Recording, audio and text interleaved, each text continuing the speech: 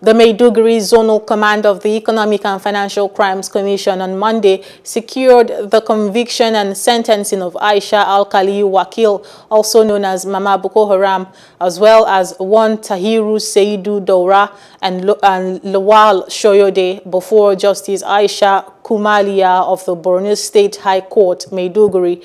A statement by the anti-graft agency said the defendants were prosecuted on a 3-count charge of conspiracy and cheating to the tune of 34.5 million naira.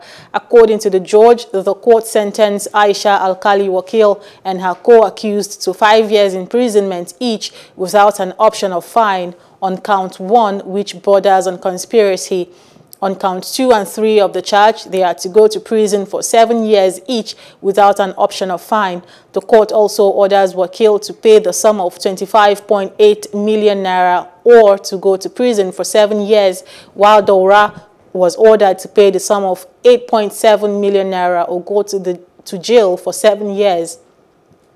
Wakil and Daura are to jointly pay the sum of 7.1 million naira for the items supplied to their office or go to jail for 3 years each.